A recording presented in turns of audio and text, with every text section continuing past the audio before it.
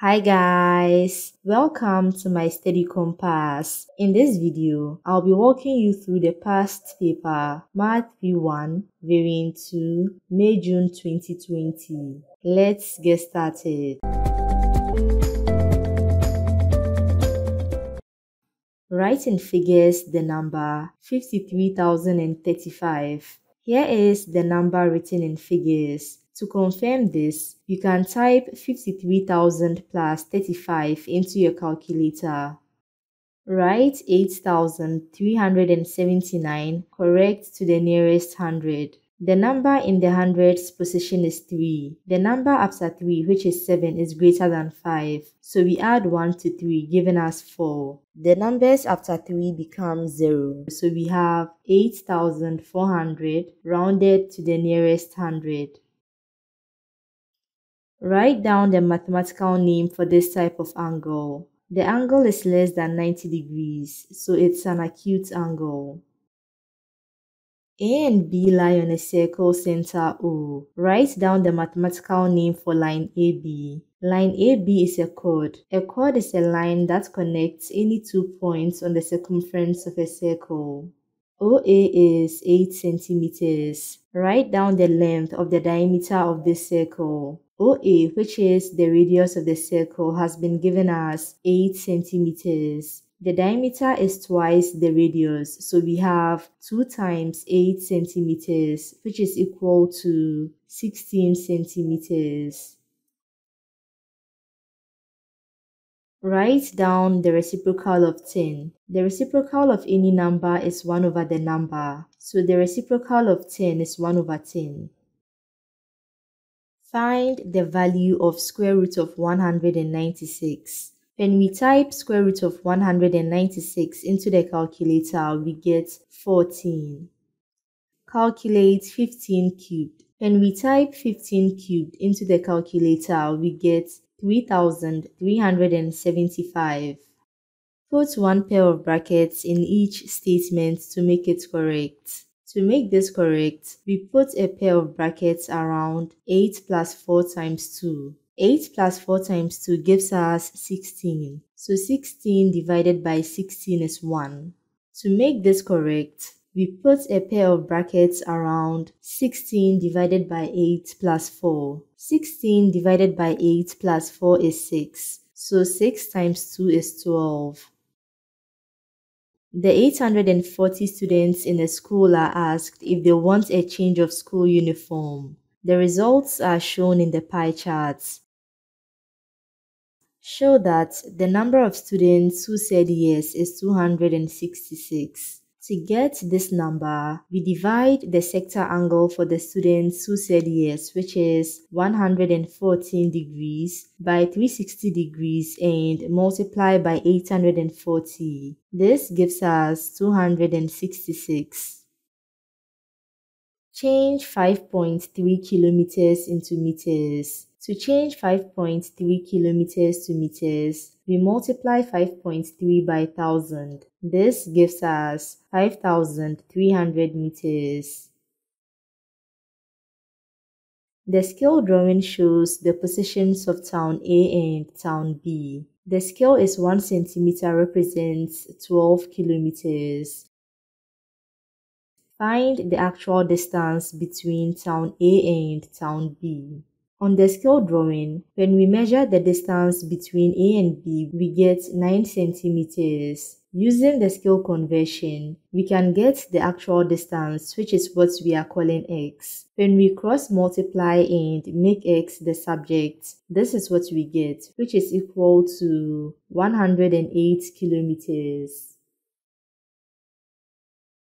Town C is 72 kilometers from town A and 96 kilometers from town B. On the scale drawing, construct the position of town C. Using the scale conversion, 72 kilometers maps to 6 centimeters and 96 kilometers maps to 8 centimeters. First, we measure the width of our compass to be 6 centimeters, stand at point A and construct an arc. Then measuring the width of the compass to be 8 centimeters, we stand at point B and construct another arc. The intersection point of the arcs is the position of town C.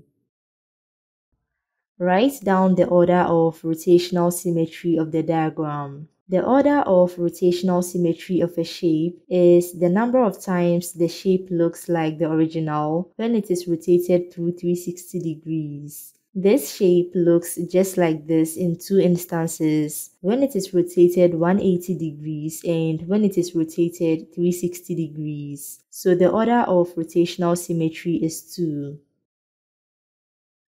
The bearing of B from A is 105 degrees. Find the bearing of A from B. On the diagram, we've indicated the bearing of B from A, which has been given as 105 degrees. We've also indicated the bearing of A from B, which is what we are finding. These two are interior angles, which means they add up to 180 degrees. So to get this angle, we subtract 105 degrees from 180 degrees, which gives us 75 degrees. Angles at a point add up to 360 degrees. So to get the bearing of A from B, we subtract 75 degrees from 360 degrees, which gives us 285 degrees. Write down a square number greater than 10. One of the square numbers in this range is 16. 4 squared gives us 16. Write down an irrational number. An irrational number is one that cannot be expressed as a fraction. An example of this is root 2. Points A, B, and C are shown on the grid. Write down the coordinates of point C. When we map C onto the x-axis, we get 3, and when we map it onto the y-axis, we get 1. So we have 3, 1. On the grid, plot point D so that ABCD is a parallelogram. For ABCD to be a parallelogram, we plot point D here. On the grid, plot point E so that EA equals -4, 3. We've been given EA, but to make it easier, let's find AE, which shows us where to plot point E if we are moving from point A. To get AE, we simply negate EA, so we have 4, -3. This means to get to point E from A, we move 4 units to the right and 3 units downwards. The height h meters of a tower is 76.3 meters, correct to 1 decimal place. Complete the statement about the value of h. Since we are correcting h to 1 decimal place, we have 76.3 meters. Then we bring in plus and minus 0.1. Then we divide 0.1 by 2. So for the lower bound of h, we have 76.3 minus 0.1 over 2 meters, which is equal to 76.25 meters. And for the upper bound of h, we have 76.3 plus 0.1 over 2 meters, which is equal to 76.35 meters. So h is greater than and equal to 76.25 and less than 76.35. Rovers, United and City are football teams. Write down and solve an equation to find the value of x. We are told Rovers scored x goals. Then United scored 8 goals more than Rovers, which is x plus 8. And City scored 3 goals less than twice the number of goals scored by Rovers, which is 2x minus 3. We've also been told the 3 teams scored a total of 117 goals. So we have x plus 8 plus 2x minus 3 equals 117. When we group like terms, x plus 2x is 4x. 8 minus 3 is 5. When we subtract 5 from both sides, we get 4x equals 112. And when we divide both sides by 4, we get x equals 28. Calculate the area of the trapezium. Here is the formula for the area of a trapezium. A is 11 centimeters, B is 7 centimeters, and H is 5 centimeters. When we type this into the calculator, we get 45 centimeters squared. On the Venn diagram, shade the region A intersection B. On the diagram, we've shaded the region A intersection B. Complete the Venn diagram. We've been given the elements of the universal set to be 1, 2, 3, 4, 5, and 6. So first, we need to list the elements of sets P and Q. We see that the number common to P and Q is 2, so we put 2 in this region. After taking out 2, the remaining elements in set P are 4 and 6. For set Q, the remaining elements are 3 and 5. From the universal set, we see that the number that is not in set P and not in set Q is 1. Write 2 raised to the power negative 4 as a decimal. When we type 2 raised to the power negative 4 into the calculator, we get its decimal form to be 0.0625.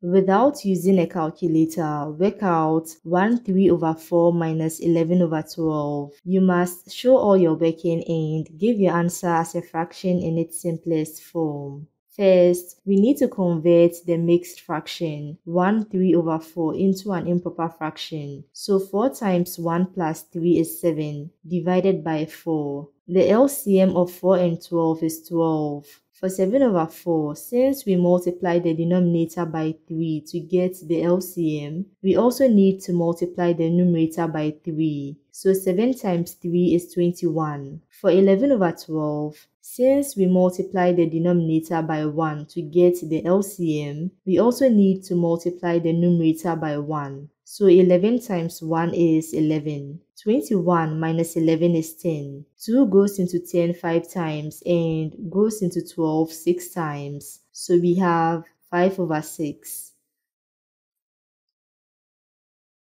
Roberto buys a toy for $5. He then sells it for $4.6. Calculate his percentage loss. His percentage loss is equal to his loss, which is 5 minus $4.6 divided by the cost of the toy, which is $5 times 100%. This gives us 8%.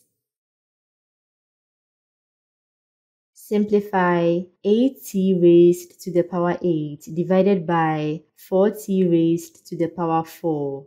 We can rewrite this as 8 divided by 4, t raised to the power 8 minus 4. 8 divided by 4 is 2. 8 minus 4 is 4, so we have 2t raised to the power 4. Write 45,000 in standard form. To write this number in standard form, we move the decimal point from the end of the number to a position after the first non-zero digit, which is 4. So we have 4.5. Since we moved the decimal point 4 units to the left, we multiply 4.5 by 10 raised to the power 4.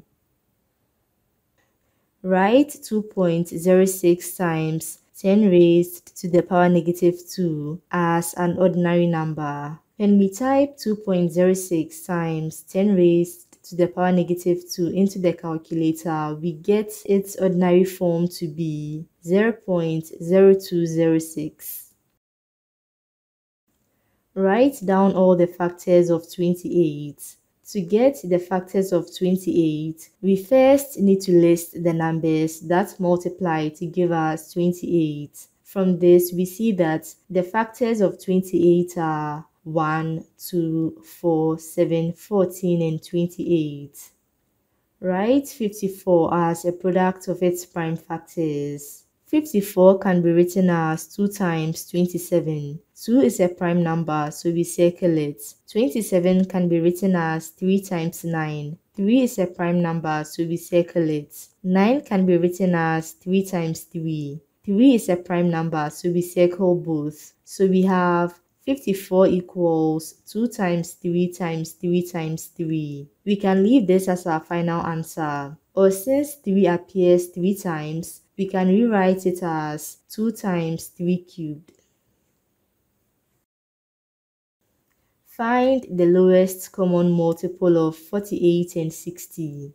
First, we need to list the multiples of 48 and 60. From these lists, we see that the lowest common multiple of the two numbers is 240. Find the gradient of line L. First, we need to pick 2 points on line L. Then when we apply the gradient formula, we get 10 minus negative 2 divided by 4 minus 0, which is equal to 3. Write down the equation of line L in the form y equals mx plus c. All we need to do is find the values of m and c and plug in these values into y equals mx plus c. We've already found the gradient m of the line to be 3. To get c, we pick the y-coordinate of the point on the y-axis through which the line passes, which is negative 2. So we have y equals 3x minus 2. Thank you for watching. I hope you found this video useful. See you in the next video. Bye guys.